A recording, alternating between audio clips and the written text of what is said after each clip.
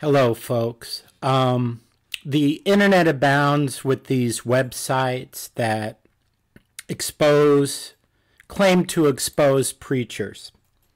Like here, The Truth About Jack Hyles. So what I want to do is, there's just too many of them to respond to. But this one came up, and I know Jack Hyles has a particular message called Let's Go Soul Winning, where he gives a specific example of what he taught about going soul winning.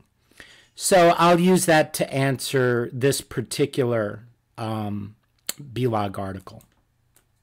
So this guy claims he's giving two examples of soul winning by Jack Hyles.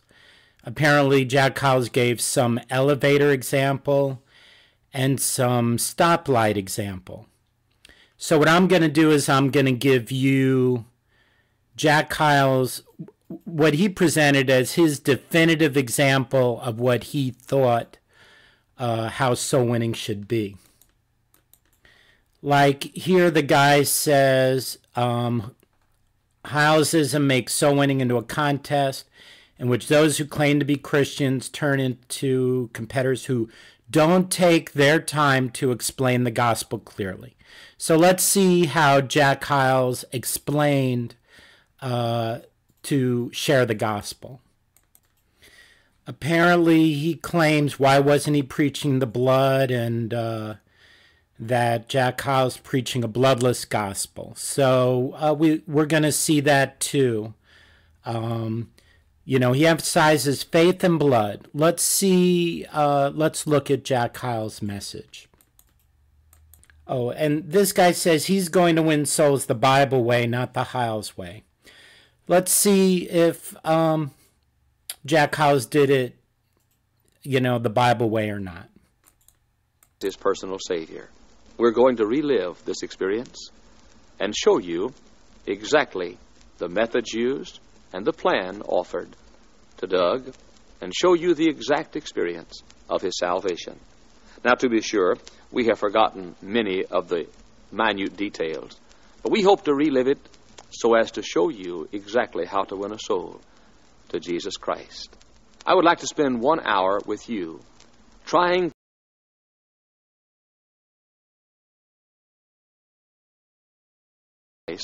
outside of my own family who has my name. And so now let's discuss for a few moments this important subject of soul winning. I'm going to ask you to use your... And now we turn to my friend Doug Hyles. Not related by blood, but related by the blood of Jesus Christ. Doug and Kathy are with me today. On October the 1st, 1900, she invited me in. Finding that Doug was not a Christian, I opened the Bible and began to explain to Doug what it means to become a child of God. In a few moments, Doug was saved. And briefly relive this experience. To be sure, we cannot spend as much time as we did that evening on October the 1st, 1960. But we will give you an abbreviated picture of the experience that we enjoyed. Mrs. Hyles, I understand you were in our services recently. Is this right? Yes, Sunday and Wednesday. Oh, wonderful, yes. Wonderful. And then you feel that a person cannot know that he's saved until he dies. Is this true? Yes. Let me ask you this, Doug. Suppose that I could show you in the Bible how you could know that if you died, you would go to heaven. And then you could see that a person could know. If you could see it and see what to do, would you do it? Yes, I believe I would if I could agree with you on that point. In other words, if you could agree that the Bible does teach you can know, then you would do it. Yes. Of course, 1 John 5:13 says, these things have I written unto you that believe on the Son of God, that ye may know that ye have eternal life. But I want to go a little further into it. Then you would, if you could see what to do, and you could agree with me on it, what the Bible teaches, you would do it if you knew what to do. Yes, if I knew. Wonderful. There are only 4 things that you have to know to go to heaven. The Bible says, so now then faith cometh by hearing, and hearing with the Word of God. And so you're right. A person should investigate in the Word of God what they should do in order to be a Christian. The first thing that you have to know is that you are a sinner.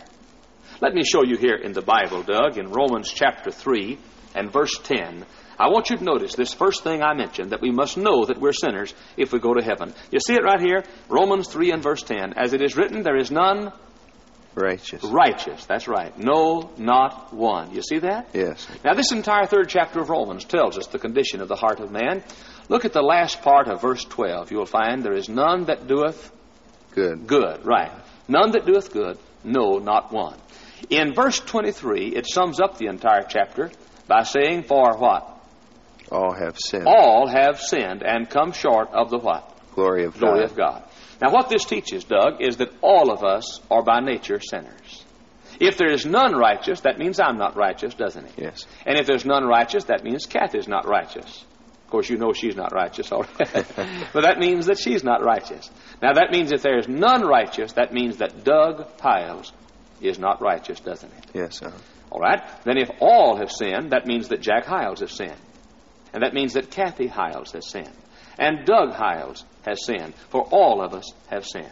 Do you understand that? Yes, sir. So the first thing we know is that every person is by nature a sinner. And there's none righteous.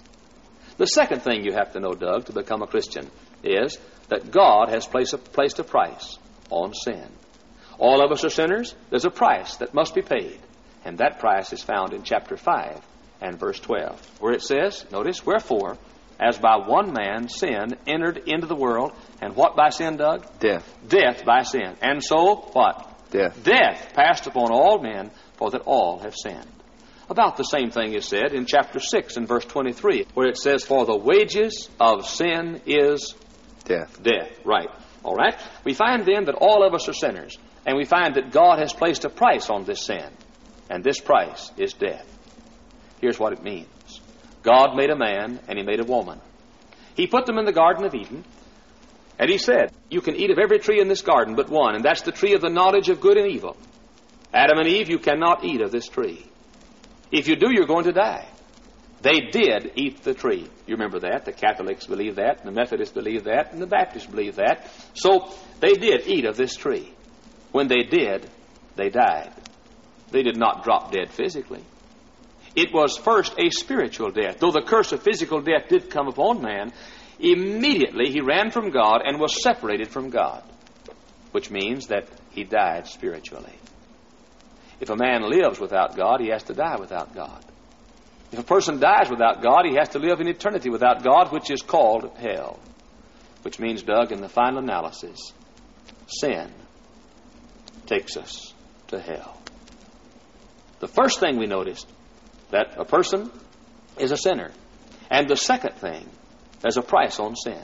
And that price is death, which ultimately will take the person to hell. Do you understand that? Yes. That's the second thing. Now, so far in our story, I'm a sinner and you're a sinner. Is this true? Yes. And so far in our story, I'm going to hell and you're going to hell. Is this not true? Yes. The third thing, Doug, that you have to know is found in Romans chapter 5 and verse 8. And that is that God has paid the price for us already. Look at chapter 5 and verse 8. But God commendeth His love toward us, in that while we were yet sinners, Christ what? Died for us. Died for us. Now, Doug, what is the wages of sin? Death. Death. What did Christ do for us? Died for us. Right. That means that whatever sin cost, Jesus paid, does it not? Yes. All right. Then we are sinners, and the wages of sin is death. That's separation from God. Jesus died for us, which means that Jesus has paid the price for our sins. God sent His only begotten Son into the world. He was God in the flesh. He was virgin born, lived a perfect life. He Himself never sinned, so He Himself did not have to go to hell, did He? No. But when He had been here for 33 years, He went to the cross. And on the cross He said, my God, why hast Thou forsaken me? Which means He was paying the price for your sin. He was your substitute, your sacrifice, paying your price for sin. You understand that, Doug? Yes. Now, Doug, the fourth thing you have to know is that if we will put our faith in Jesus Christ as our Savior, God will see that faith and count it for righteousness, transferring all of our sins to Jesus and imputing His righteousness to us, which means that the moment that you put your faith in Jesus Christ, God sees Jesus with your sins and sees you with His goodness. Wouldn't it be a wonderful thing today to know that every sin was forgiven? Yes, it would. I know But it would. faith is a big word. I mean, it takes in quite a scope. Yes, it does. You have to live according to the Old Testament and the Ten Commandments and things like this to live a good life too. Well, I think go that to it's heaven. admirable that you want to live a good life, and I think that a person that is saved should want to live a good life. But the thing that happens when you're saved is God gives you His Holy Spirit. And the Holy Spirit comes in you to live. And He lives through you the Christian life. He is the babysitter. He takes care of you. Now, we cannot keep the commandments or even live a good life unless we have God's help. And so a person must be first born again, receiving Christ by faith. And when our faith is placed in Christ, the Holy Spirit comes in us to live. And then He lives through us and works through us and lets us live the kind of life we ought to live. But it is a faith that makes us God's child. Now, Doug, let me ask you this. Romans 10:9-10 says that if thou shalt confess with thy mouth the Lord Jesus and believe in thine heart that God hath raised Him from the dead, thou shalt be saved. For with the heart man believeth unto righteousness. That's the way you do righteousness, believing. And with the mouth confession is made unto salvation. You see that? Yes. Doug, let me ask you a question. Do you realize today that you are a sinner? Yes, I do. Do you realize that because we are sinners, that there's a price on sin, which means that if you died tonight, you would go to hell? You realize that? Yes, I do. Doug, that's a very serious matter. Kathy is a Christian, and you are not a Christian. If your apartment were to burn tonight, and both of you go out into eternity, Kathy would go to heaven, and you would go to hell. You would never see her again. That scares me, Doug. Do you believe, Doug, that Jesus Christ took your sins and died for you on the cross that you might have eternal life? Yes, I do. Do you believe that if you would be willing tonight to bow your head and say, God, the best I know how, I am trusting Christ in faith as my Savior, and this moment I receive Him. Do you believe that God would take you to heaven if you'd mean that? Oh, I think He would. He sure would. Doug, let's bow our heads and have a prayer. Let me pray that you would do it tonight. Let's just bow our heads and close our eyes. Our Heavenly Father, I am so grateful that Doug has heard the gospel. Here's a young couple starting out together. They have all of their life ahead of them, but more than that, all of eternity stretches out before them. Here's Kathy. She's a Christian. She's going to heaven. Here's Doug. He needs to be a Christian. I pray tonight that he will say yes to Jesus Christ. Doug, while our heads are bowed and our eyes are closed, I'm going to ask you to do something that God will help you to do. I'm going to ask you to talk to God in your own words and ask God to forgive you and tell Him tonight you are receiving Jesus Christ as your Savior. Go ahead and do it, Doug. God will help you. Go ahead and pray out loud right now. I hope you will. I hope you will. Go ahead. Well, Doug, maybe it's a little hard for you to pray, and maybe you can't think of the words. I'm going to ask you then to repeat after me this prayer if you mean it with all of your heart, and you do tonight want to receive the Savior. I'm going to ask you to say to God from your heart now, Dear Lord, forgive my sins. Dear Lord, forgive my sins. And save my soul. And save my soul. Be merciful to me, a sinner. Be merciful to me, a sinner. I do now receive Jesus Christ as my Savior. I do now receive Jesus Christ as my Savior. And I trust Him to take me to heaven when I die. And I trust Him to take me to heaven when I die. Doug, while our heads are bowed, if you meant that prayer, and you did receive Christ as your Savior, and are making this the hour of hours in your life, I'm going to ask you as a token of it, man to man, to take my hand. Amen. God bless you. Our Heavenly Father, I'm so glad that Doug has received Christ tonight. I'm glad that he by faith has turned to the Savior. I pray now that you'll help him to realize that if he's been sincere, that his faith has been counted for righteousness, and he's your child. In Jesus' name, amen. God bless you, Doug. Now let me ask you a question, Doug.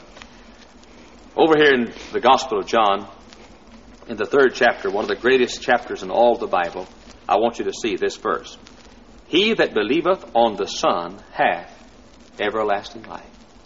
Doug, are you believing on the Son of God tonight? Yes, I am. According to that verse, where would you go if you died tonight? Well, I'd go to heaven according to the verse. Because the Bible says it. And that's your hope for heaven. Then Doug turned to Kathy and said, Kathy, I just became a Christian. I just became a Christian. Isn't that wonderful? That's wonderful. God bless you, Doug. Now, Doug, now that you've received Christ as your Savior, the next thing you ought to do is come to the services. And let me tell the people that you have received Him. It does not mean necessarily that you're joining the church. It simply means that you're telling the whole world that you are a Christian. Would you be willing to come Sunday to the services, and when the invitation is given at the close of the service, would you be willing to come forward and let me tell the people what's happened in your home today?